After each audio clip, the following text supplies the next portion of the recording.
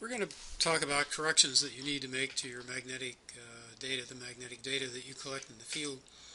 But first we're going to back up just for a minute and come back to that problem that we dealt with where you had a dipole and at a point 20 centimeters away from the axis of the dipole, a magnetic field intensity of 500 nanoteslas was measured, and you were asked to figure out what the pole strength was. So we went through this part and we basically stopped right here.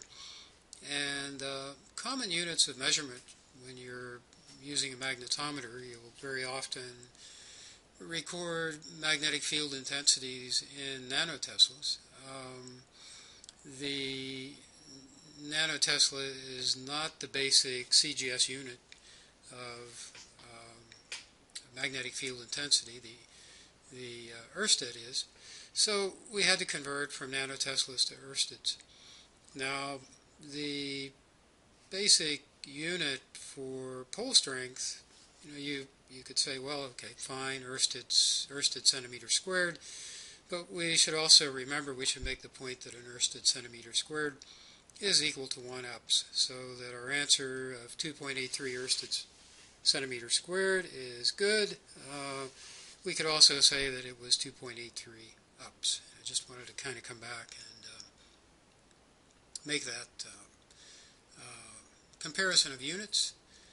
And so let's take a look at the corrections that you would need to make to your magnetic field data.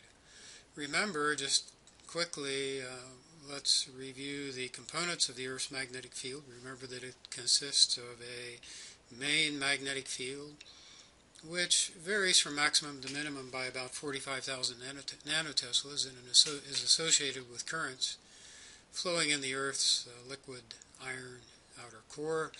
We also have a remnant magnetic field associated with the magnetic field of, mostly with the magnetic field of crustal materials at the Earth's surface, near surface.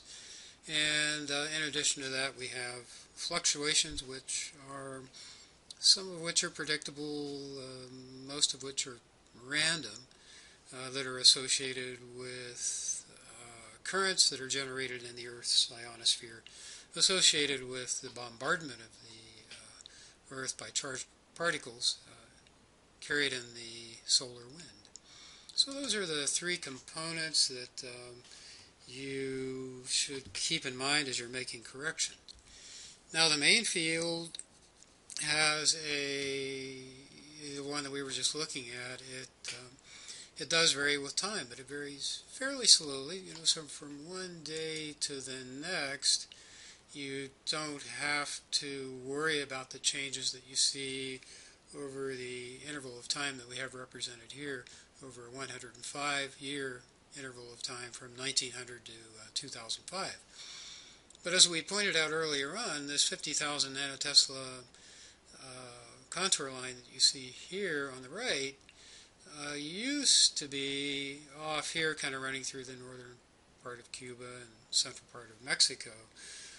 Now it's running through South Carolina, Georgia, to Oklahoma, and over through New Mexico, Arizona, into California. Now that line, over a 100-year period of time, we had this secular drift. It's referred to as a secular drift. Over that 105-year period of time, this contour line moved up to here, and you could do that for the other contour lines as well. So we do have these long-term variations in the Earth's main magnetic field intensity that you do have to compensate for, and that you would have to think about if you were comparing surveys conducted over at intervals of over several year time period. Now the latitude correction, this brings us to the International Geomagnetic Reference Formula, and this formula, you can check this out at this site here, the NOAA site, and you'll see this formula here for the potential field associated with the Earth's main magnetic field. And it's an equation which describes the which you can plug in your latitude and longitude, and it will calculate the magnetic components, the components of the magnetic field at that location. Now, if we look at the gradient of this field, if we think about the corrections for latitude, the gradient of the field at about 40 west, 40 north, 80 west, somewhere over here in the North American continent, is about 4.41 nanoteslas per kilometer. So, if you were conducting a sizable, a survey over a sizable area, more regional in extent, even over a 1 kilometer area, you would have a change as you went, a positive gradient going from south to north. Just like we have with gravity, although for entirely different reasons, but we would increase the magnetic field, the regional global magnetic field would increase by about 4.41 nanoteslas. So you would have that gradient superimposed upon the data that you would be collecting. So this would be an important contribution to remove if you have a more extensive survey. So that's something to think about, and you can get these components. You can see what the change is for your latitude just by going into this calculator, which is also on the NOAA site, and plugging in your latitude and seeing how it does vary in your particular location. Now, variations of elevation would be something else that you would be concerned with, as we were with the Earth's gravitational field. With the Earth's gravitational field, if you remember, the changes of acceleration due to gravity with elevation were very significant, and on the order of 0.3 milligauss per meter. And we're often looking for anomalies that are in the milligout range. So you had to know your elevations pretty accurately, and you had to correct for them.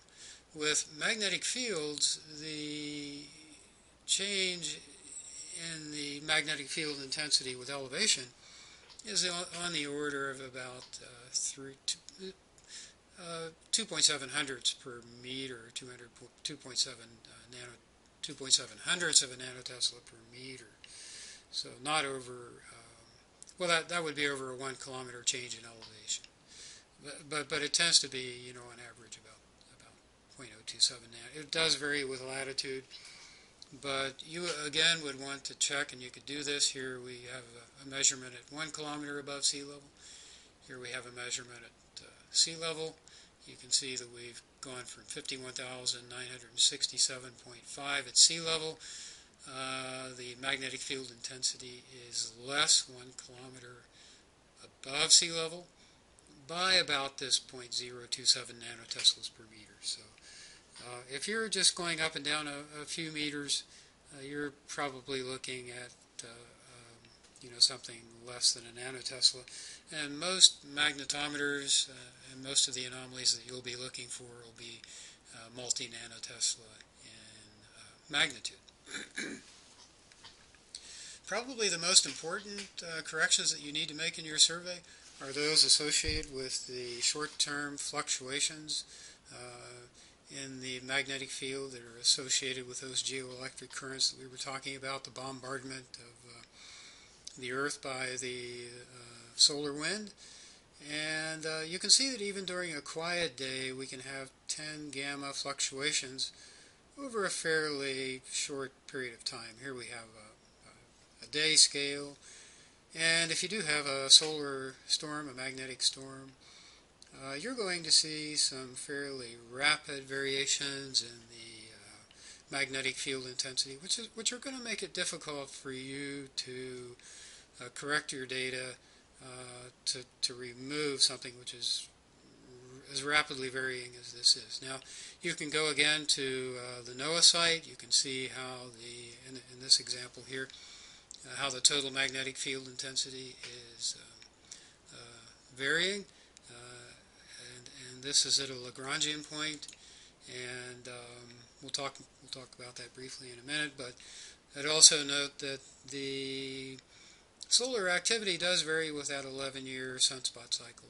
and during periods of sunspot minima, you're much less likely to run into significant variations in the Earth's magnetic field associated with solar flares and solar activity. And you can see here we have variations in sunspot activity associated with these cycles. At present, we're kind of exiting cycle number 24.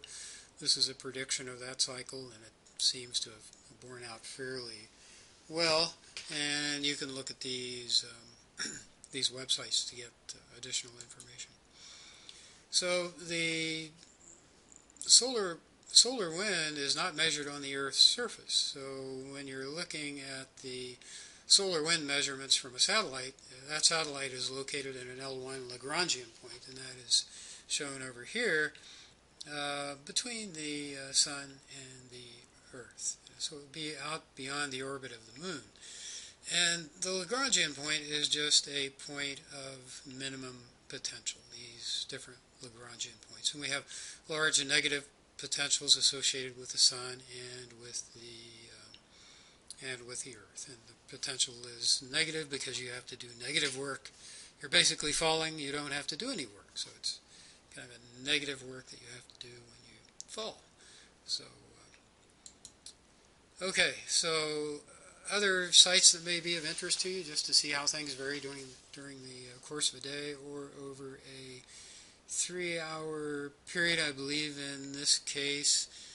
And you can go to this site here and run this, run these viewers through so that you can see how the magnetic field was varying, has been varying in your area in the past 3 hours, 24 hours, 3 days, and so on. So these are all useful sites to keep up with space weather. And you can also get an activity forecast. What might you expect in the remainder of the day, tomorrow, the next day, in terms of solar activity? So some useful sites that you may want to look at. The thing about these variations are that they're random, so that these are really your largest non-geological variations that you have to compensate for. And we would usually compensate for these variations by reoccupying a base station periodically throughout the duration of your survey, just like we did with gravity. And you would reoccupy that station and correct your data relative to that, to those variations in magnetic field intensity that you measure at a base station. So again, much the same way we did with tide and instrument drift with gravity observation. So this would be probably the most, for most local surveys, this would be the one correction that you would really want to pay attention to. And we've given you several websites to learn more about those variations and how they may change in your area. Another feature that we talked about when we talked about gravity was the regional field and removing the regional field. And we did that by separating out what was a residual field, and we did that by surface fitting and line fitting to the field data that you collect. And these regional fields may be associated with deeper crustal materials you really aren't interested, let's say, or this could be the latitude effect. You want to remove it. You just want to look at the relative variation, so you're interested in the residual. And your regional anomaly could be nonlinear, it could be linear. The idea is to remove it so that you can look at the relative variations, the variations in the magnetic field intensity relative to that regional component. So these might be the shallower features that you're interested in. So next time we're going to be talking about magnetic potential, its relation to force, and we'll also derive the dipole potential and field intensity. So hope you'll join us then. See you later.